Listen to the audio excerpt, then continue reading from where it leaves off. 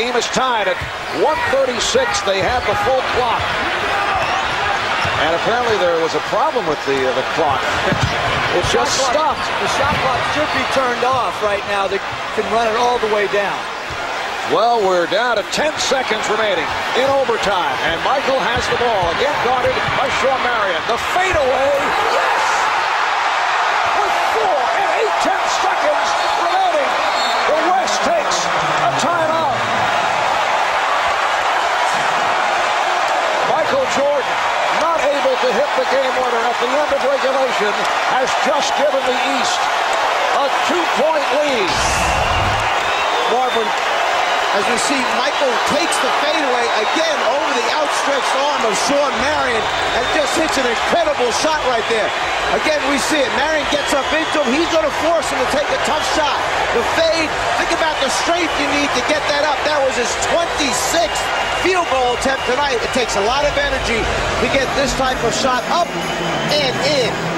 And at the end of regulation, the West failed to call timeout so they could advance and take a last shot on Jordan Smith. Here they inbounded the ball instead of taking the timeout. Now it's in the backcourt with no timeouts left and only 3 seconds to go.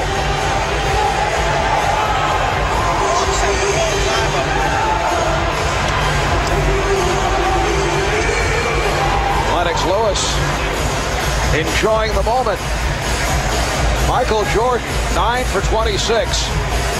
20 points in his 36 minutes. Bill Russell, among many former All-Stars in the crowd. There's a 13-time All-Star. 3 seconds to go in overtime. What happened when Jason Kidd came down for the East, he looked up at the clock and was confused for a second. He pointed to the official because he didn't realize when they inbounded there was 23.1 seconds, under 24. So they only turned on one of the clocks, not both of them.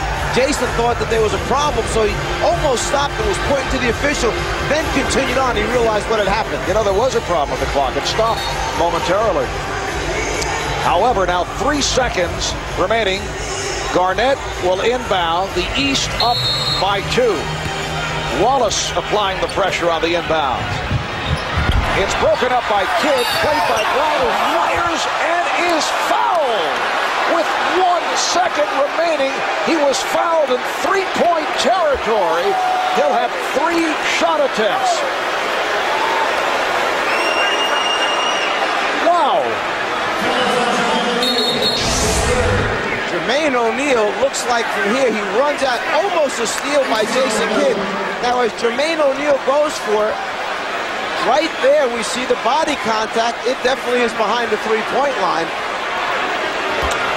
Not a smart foul by Jermaine O'Neal as Kobe goes to the line with 1 second remaining in overtime.